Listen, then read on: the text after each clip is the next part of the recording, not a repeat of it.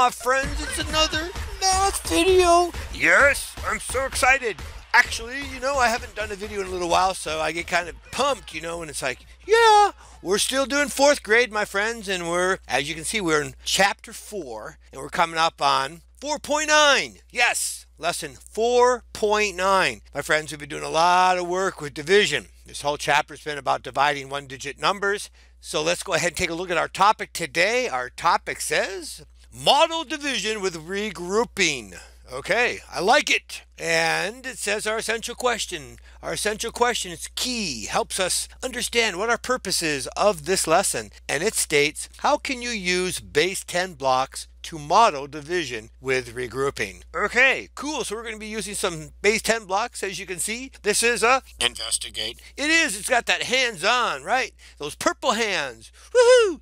Which means I'm going to be pulling out some virtual manipulatives. That's right. You guys, hopefully if you have some in your class, you can see materials are listed as base 10 blocks. Let's go ahead and get started with our problem. It does say the librarian wants to share 54 books equally among 3 classes. How many books will she give to each class? It's been a long time since I actually learned this stuff, when I was probably a 4th grader like yourselves. And sometimes, these word problems, they get confusing, right? It's really easy if you're just given a problem like, hey, take this number, multiply it with that number, or take this number, divide it by another number, and we can kind of memorize that algorithm. But when it comes to word problems, we have to have some strategies on how we're going to solve the problem. And when I look at this problem, I think to myself, first thing is, what is the problem asking me to do? What does it want me to find out? And it says here, how many books will she give to each class? But interestingly, if you look at the word problem, there's only one sentence. It says, the librarian wants to share 54 books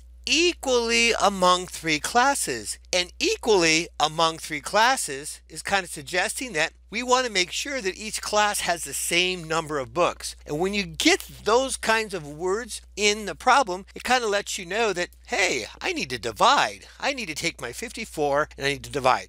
Well, Go Math is so good about doing this step by step, so let's take a look at A. It states, draw 3 circles to represent the classes.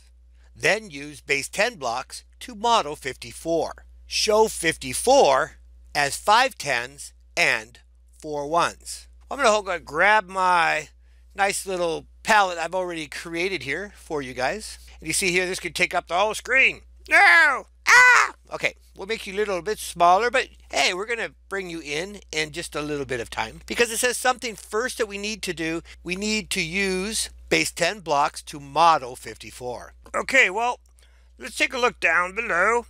You can see I have my 54, 1, 2, 3, 4, 5 tens as it suggested, and my 4 ones. Ignore these. These are my little infant cloners. They can make a lot of different, see, look at that. Make another one. See, that's all that is, okay? So I have 54. Now it's to share the tens equally among 3 groups. Ooh, this could get tricky. Okay, I won't be able to see I can always move him.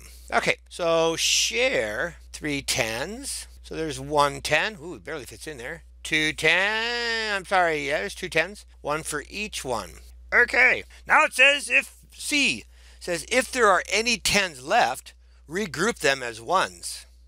Share the ones equally among 3 groups. I actually can see that I have 10 and I have 21s. So I'm just going to count out 21s. I still have these 4. So I think what would be better, I think I'm going to do this instead. I'm going to have my 2 10s up here, so I can ignore this here. I can get rid of these 2. Goodbye. See you later. And then these 4 I can put up here because I already had these 4. So I'm going to go ahead and take 20 and start moving one by one. And I'm just going to count them out as I go.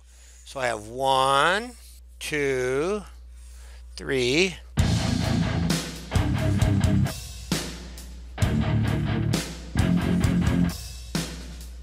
Okay, there's 18, so I was able to get 6 ones in each circle. So I still have 2 more, but I happen to have 4 here. Remember, those were from my 54. So I have 4, plus I have 2 more, makes 6. So I can actually get 2 more in each box. Let's go ahead and do these 4 first, not forgetting that I still have 2 more. There's 2, 3. Here's my 4th one, but I still need to get 1 in each one of these. And since I did have 2 left over from the 20, the 2 10s, I only used 18 of them. So now you can see I have 2, 4, 6, 8 2, 4, 6, 8, 2, 4, 6, 8, and they each have a 10. And this is crucial because we're talking about division, and so we need to make sure that we break up that 54, the books, equally for each class. Now down below it says there are how many 10s and blank how many 1s in each group. So there's 1 10 and there are 8 1s, okay, in each group. So the librarian will give 18 books to each class. Okay, I think that made some sense for me. Yeah, well, I like that, using the old hands-on. Let's move on down here, where we're going to be drawing conclusions. And here, it looks like, oh, wait, math board, get your math board. That's right, if you have a math board, grab that one. And probably, yeah, you're going to need a marker as well. It says we're going to think smarter. I like that. It's like explain why you needed to regroup in step C. Well, I think that maybe seems to me the easiest way to explain this would be just the simple fact is that I needed to regroup in step C because I only had 2 10s and I couldn't share the 2 10s equally with the 3 classrooms. So that's what I would say. So I needed to regroup in step C because I only had 2 10s and I wasn't able to share them. Key word here, equally.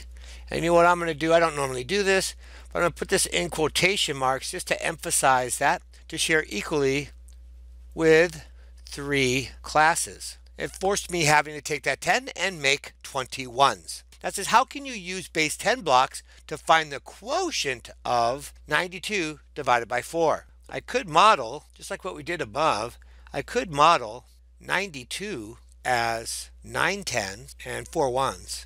Then I could share the 9 10s with the 4 groups. Now you can see by sharing 9 10s with 4 groups, I'm going to end up with 1 10 left over.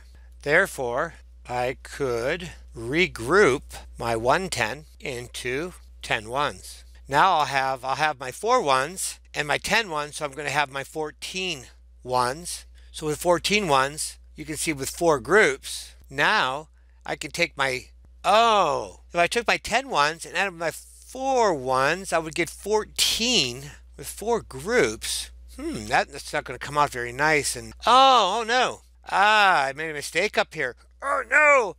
Call the math police. Yes, Mr. Warren made an error. Let's fix that. The 4 1s should be 2 1s. There you go. It was like it was never there. Okay, I had 4 on my mind, I suppose, probably because I was looking at the divisor here and it kind of threw me off. So now that would make sense because I have my 10 1s plus my 2 1s is 12 1s, and you could divide 12 by 4. And that means 3 will go into each group. So I'm going to say now I will share the 12 1s, not the 14.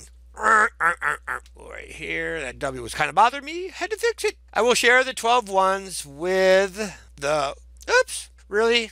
What are you going to spell? Wither? Come on, Mr. Wara. Okay, fix it. Here we go. I'm back. So we'll share the 12 1s with the 4 groups. I will share the 12 1s with the 4 groups, which means each group will get 3 1s. Okay. So far, so good. Let me check my work here. I could model 92 as 9 10s and 2 1s. Then I could share the 9 10s with the 4 groups. Therefore, I could, and I kind of added, I probably could have put another sentence in here, but I kind of said it out loud. Therefore, because I would have 1 10 left over. Therefore, I could regroup my 1 10 into 10 1s. Now I will share the 12 1s with the 4 groups, because I'm adding that 2 1s that we already had, with the 4 groups, which means each group will get 3 1s.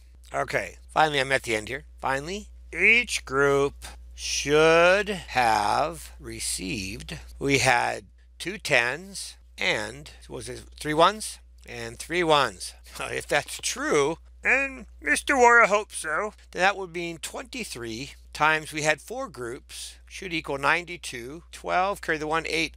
There we go. Woohoo! Yeah. Oh my goodness, what a problem. Woo! It's time to make connections. We're going to make some connections. It says use the quick picture at the bottom of the page to help you divide. Record each step. Okay, it says find 76 divided by 3. Model 76 as 7 10s, 6 1s. Draw 3 circles to represent equal groups. Oh yeah, because the divisor's letting us know that. So we'll do 3 circles. Okay, we'll just kind of do it my way here.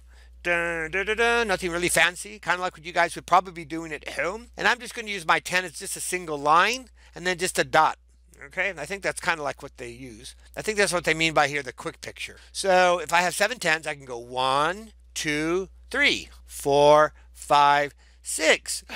Oh, problem, right? Now I have 6, I've used 6 tens, but I still have 1 10 left over. That's kind of a problem. So we're going to have to regroup him, right? That's my 1 10. And I'm just going to regroup him into, that's right, 10 ones. I have 3, 2, 4, 6, 8. 10. There we go. 2, 4, 6, 8, 10. So I have 10 ones now. But remember, I already had 6 ones. So now I have 6 over here. So I have 16. Is that correct? I believe so. Except, oh, you know what? I'm trying to do like the whole problem here. What does step 2 say? Maybe I should kind of keep going on. Share the 7 tens equally among the 3 groups. Yes. Cross out the tens you use. Okay, I didn't quite do it that way, but I get the idea. There are how many tens in each group? Well, there's 2. And 10s in each group, 2 goes up above here. Okay. Oh, that makes sense. Yeah, because 7 is the 70. So 3 times 2, 6. We got 2, 4, 6 of them. All right. And then it says blank 10s were used. How many 10s were used? 6 of them. So there is 1 10 left over. 10s used, we used 6 of them. So we're going to subtract that and we're going to get 10 left over, just 1. Okay.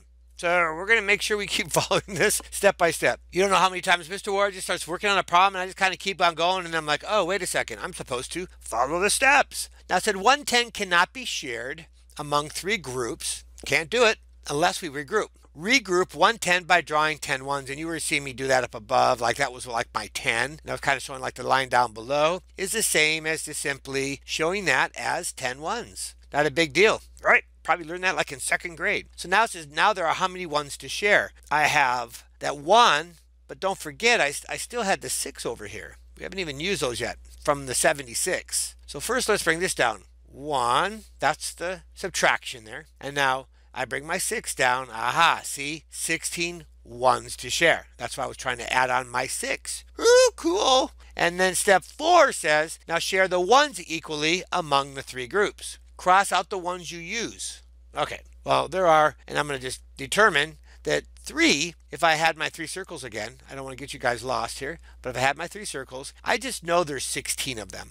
So rather than put all my dots and crossing them out, I'm just going to count. 1, 2, 3, 4, 5, 6, 7, 8, 9, 10, 11, 12, 13, 14, 15. Oh, my goodness, I was running out of room. Good thing that worked out. So I have 5 in each group. You see 5 times 3 is 15. I have 1 left over.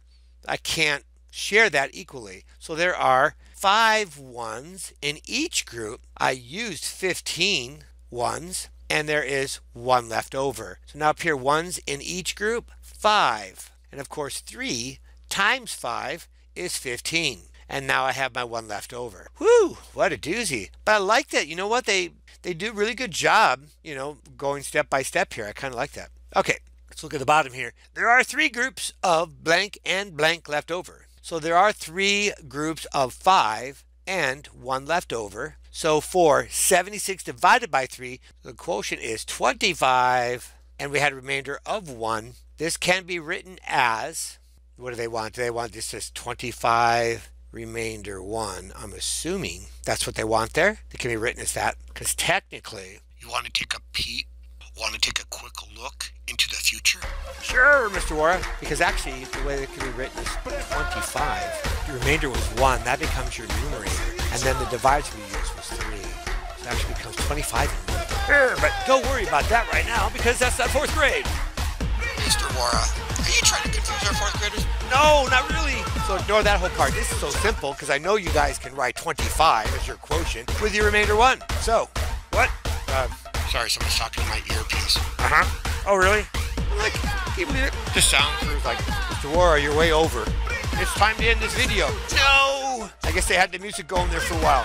I was oblivious. I had no idea. Well, my friends, 4.9 is gone. It's over. But you know what? I gotta always say, there's another video right around the corner. My friends, thank you so much for joining me on my channel. I appreciate you guys checking out my math videos. Hey, if you're not a sub, become a sub. Be part of this really awesome team. That's right, because it's all of you guys making this happen for me, and I'm so grateful that you check out my channel. Now, live long and prosper.